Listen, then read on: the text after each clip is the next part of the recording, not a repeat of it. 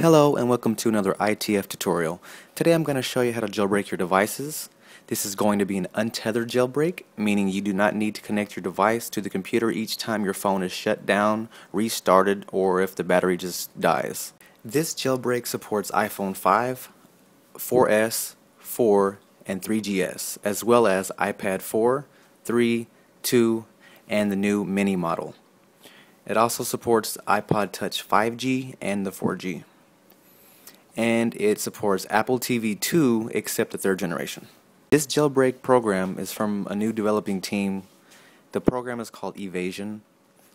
This program is much easier to use than your typical Red Snow or any other program you're using before, because before you would have to put your device into DFU mode in order to jailbreak it.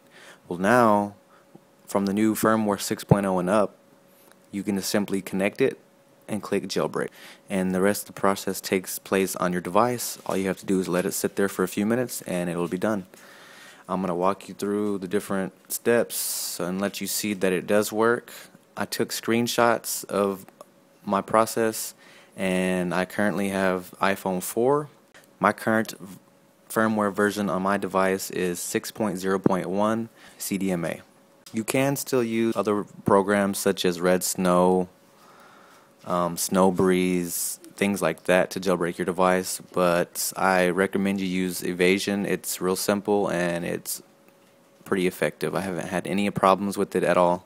I have my iPod, my iPad, and my iPhone all jailbroken through this program.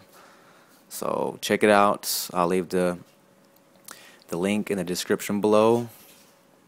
I hope you guys found this tutorial helpful, and hope you liked it. Please rate 5 stars if you did like it. Please subscribe and stay tuned for more videos.